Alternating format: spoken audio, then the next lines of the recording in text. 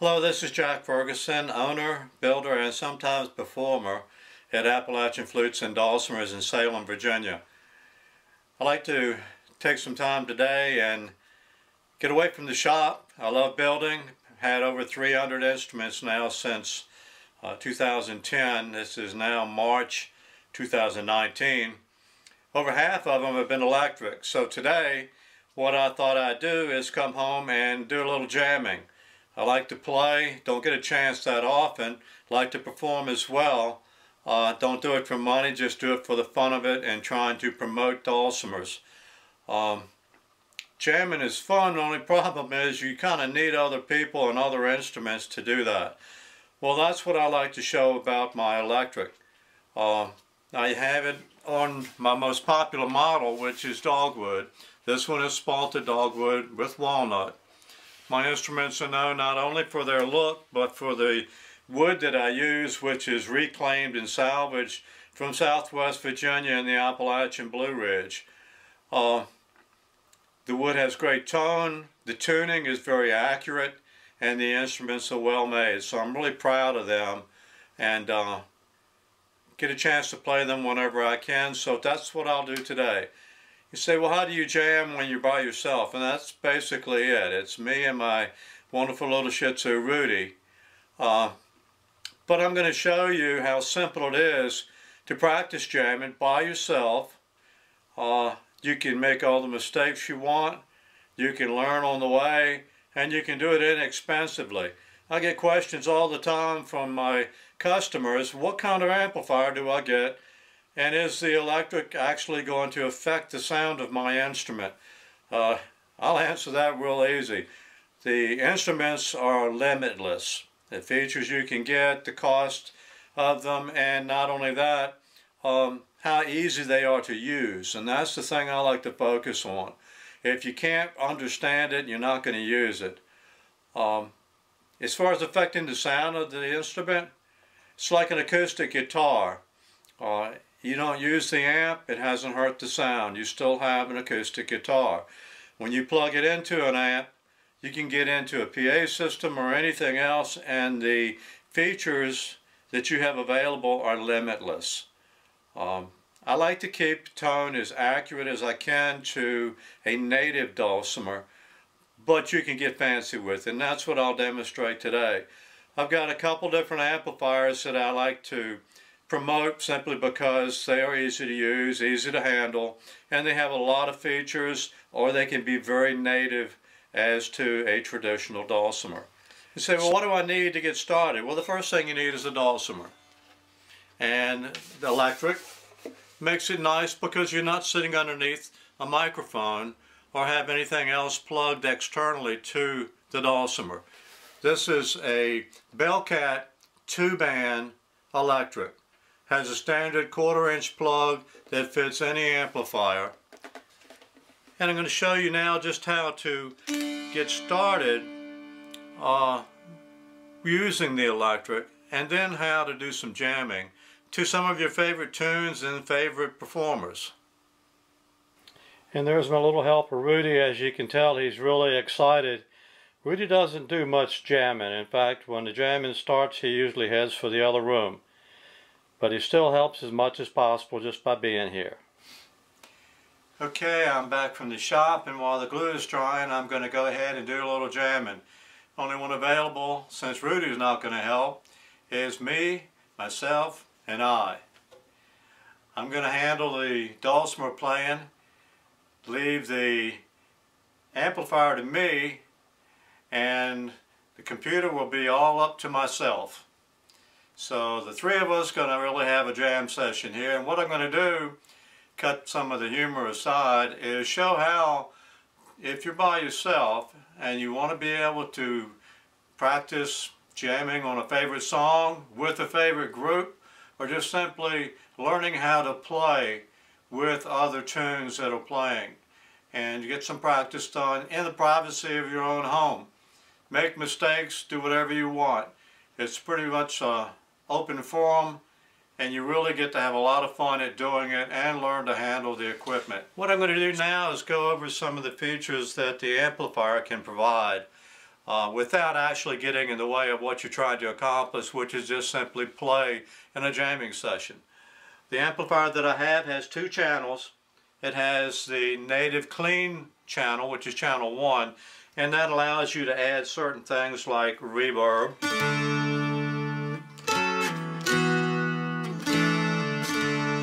but it doesn't blow you away with all of the wild sounds, so to speak.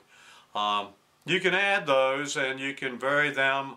I think this amplifier, I can't get into all the detail now without the specs in front of me, but there's somewhere near 20 amps built into this and different settings that you can use. You can bring those on board by going channel 2.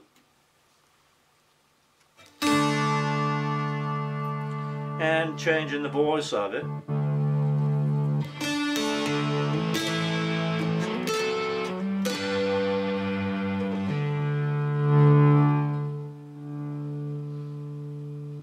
And each channel has its own volume control.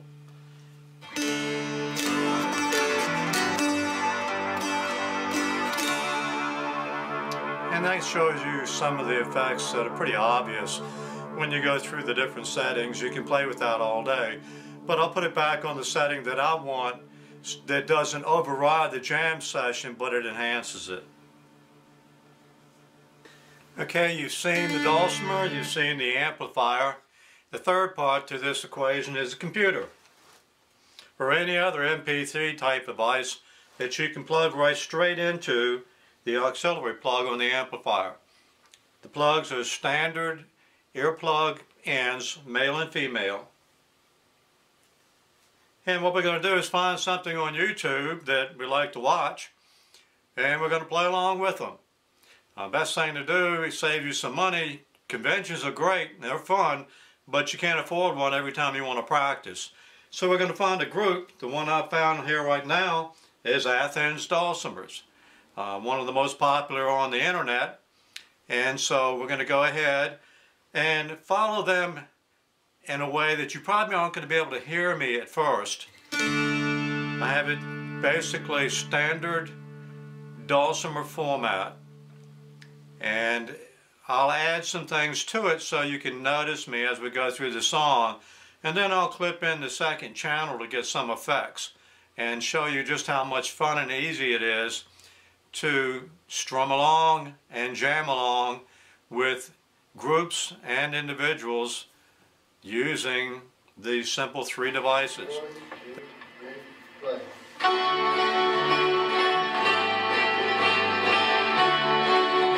Control the volume right there on the computer, so I'm going to let the group be a little higher than me right now.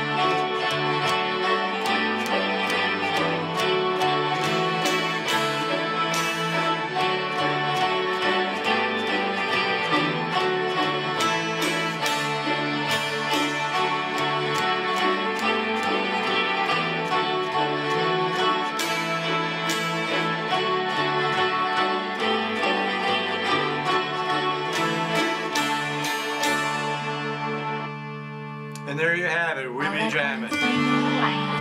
Okay, we're going to make another pass through Athens Dulcimer group on Boil Them Cabbage Down. This time I've activated channel 2 for some effects, and I'm going to play chords in the background. And like in any lesson, you've got to have books. So the books I have are one of my favorites. Dave Haas's Fun Fiddle Tunes, and whatever may fall out of it. I save a lot of tab sheets, and my chord book. And then of course, if you want to follow songs and you don't have a tab sheet, all you need is a chromatic meter. One I have on the phone here works just fine. Make a pass through the song, make a record of the chords that you're playing, and next time through you can play background. So let's get started with Boil Them Cabbage Down. I'm going to play chords in the background with some effects.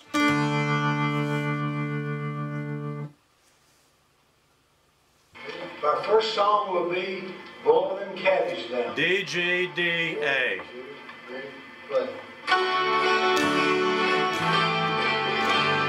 As you can see, you can make a mistake, nobody cares.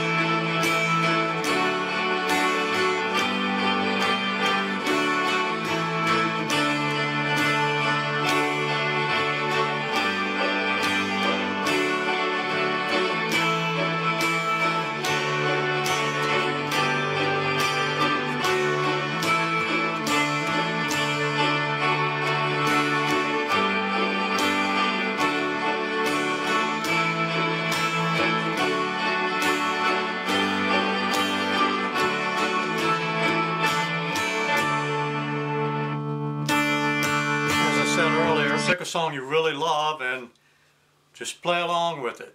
It doesn't make any difference if you make a mistake or two. Just enjoy playing. My favorite, I love hymns, but my favorite is Amazing Grace.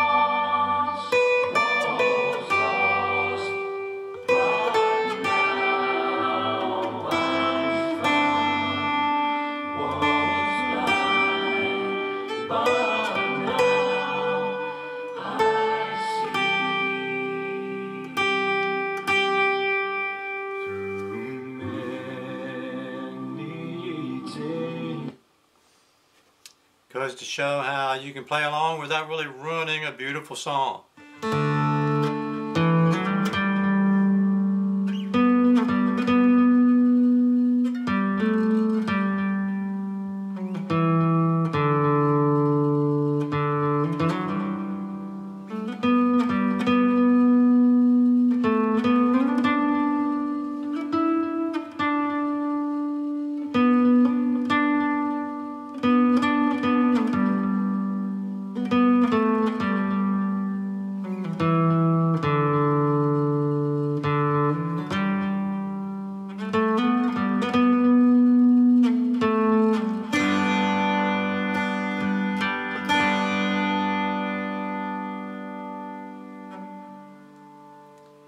Jamming with me, myself, and I.